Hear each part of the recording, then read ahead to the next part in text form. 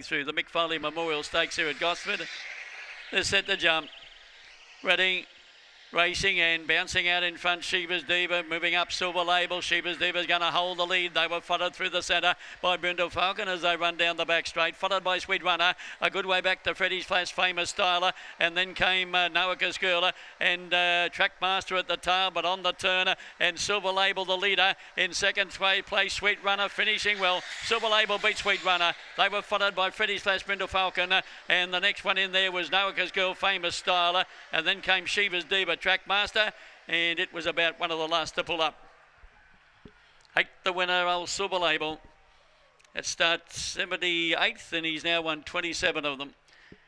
8th the winner, Silver Label, is by Wes Pedro, Runner, owned and trained by Paul Valentine.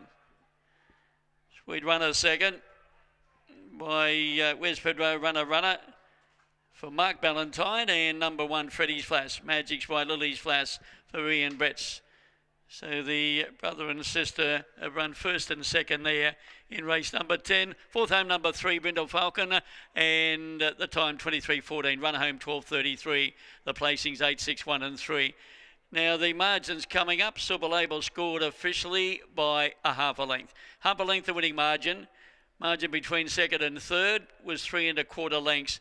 And the official numbers 8, 6, 1 and 3. 23.14 and that first lit 10.81 after race 10. It's 8 Silver Label.